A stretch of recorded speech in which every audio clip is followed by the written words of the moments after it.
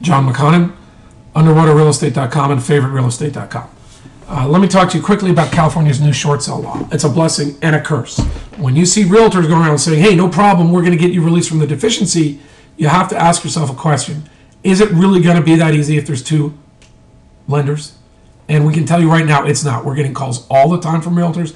The California Association of Realtors had a video conference a week ago about, well, part of the conference discussed this problem. What can realtors do now that the seconds are holding out for more money than they can get from the first during the short sale negotiation?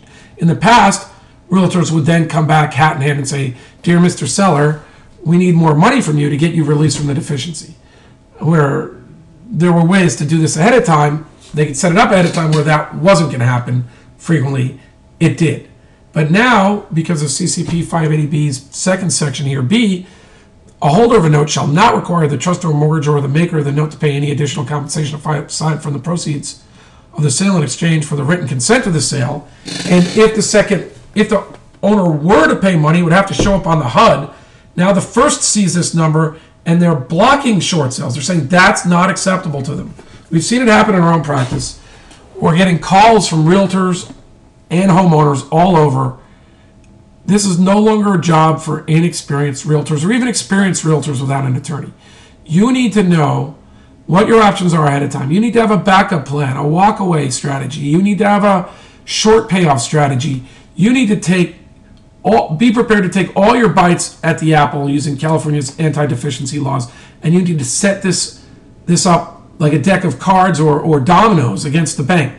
At some point in time, you can start off your negotiations with the second nicely. You know, sugar catches more flies or honey catches more flies than whatever. You understand the metaphor we're using here. Be nice, get that negotiator on your side, try to get the short sale accomplished. But on a significant number of these now, it is vital to have a letter coming from an attorney saying, my client is advised of his rights under California law.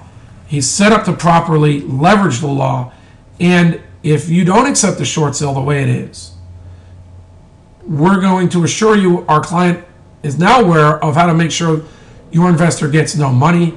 And besides, here's this other legal letter in which we demand that you explain who your investor is so we can go see whether your investor prefers zero after a foreclosure or after we reinstate with the first to the $5,000 they could get during the short sale or whatever it may be.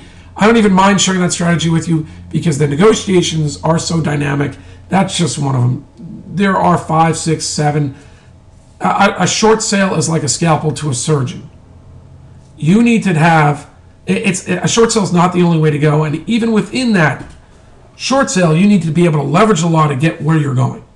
So what we suggest is that you consider a two-step short sale, a short sale hybrid, a short payoff, and many of your other strategies before you go into a short sale with your lender and expose your entire financial picture to them. Thank you, John McConnon.